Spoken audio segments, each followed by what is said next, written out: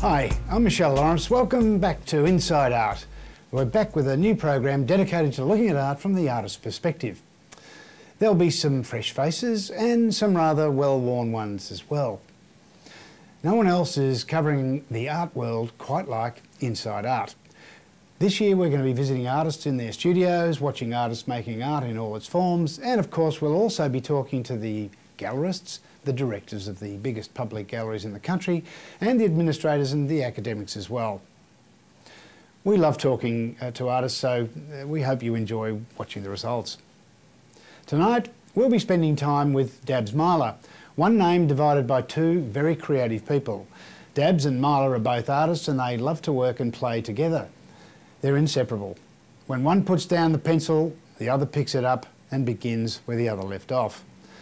They've got energy to burn and they're making a mark internationally from their new base in the Hollywood Hills. Every week we also look at artists making a mark. This week we have the specialist photography blogger Dr. Marcus Bunyan investigating the NGV's Confounding exhibition. It's not a large exhibition, but it's full of work that is both beautiful and at the same time perplexing and confusing. Sorry, I mean confounding. Marcus writes his own blog, Artblart. It's an amazing read. Check it out for yourself, Artblart.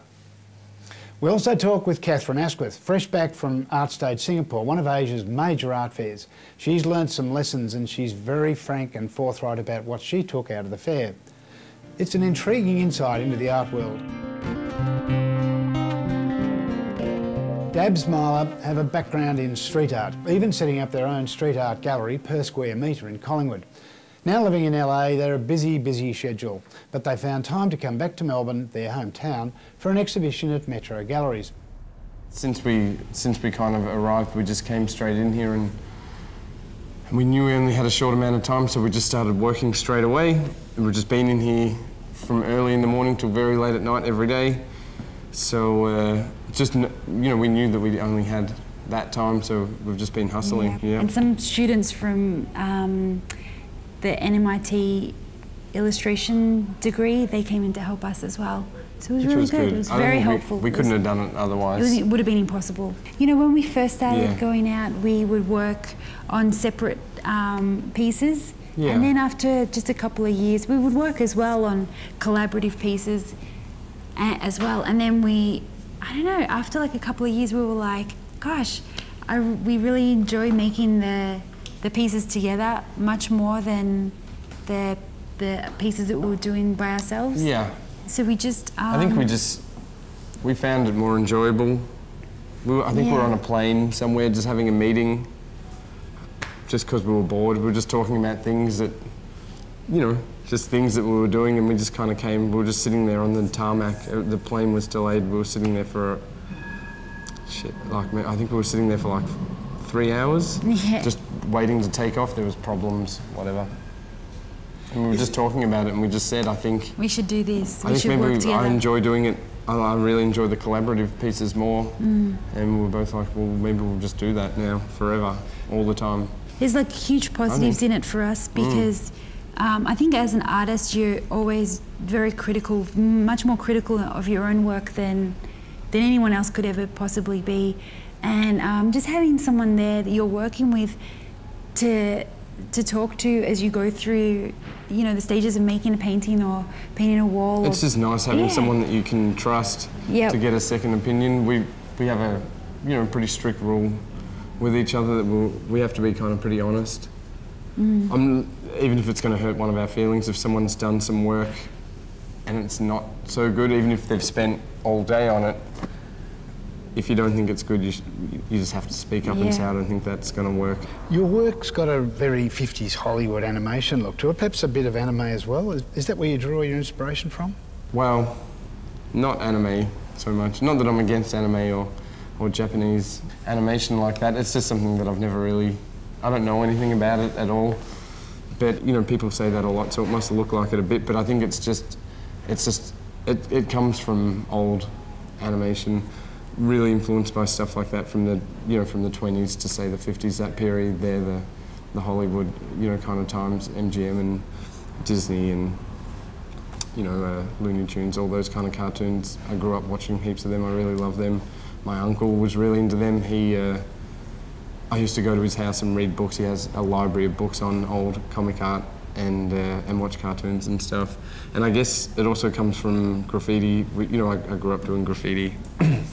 And so it's like a hybrid of those two things, and it just makes what it is thrown in with that's all my inspiration, and then there's all her whole life's inspirations, and we kind of squish them together and make whatever it is. We collaborate on everything that we do.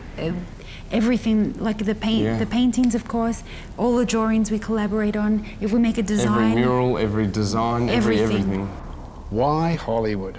We just went there on vacation a couple of times, and we just love it there so much that we just were like, you know what, I think we'd love to live here. We just moved there, and then we just found that we fit in there. And then we just, the more that we lived there, the more that we, wanted to continue living there.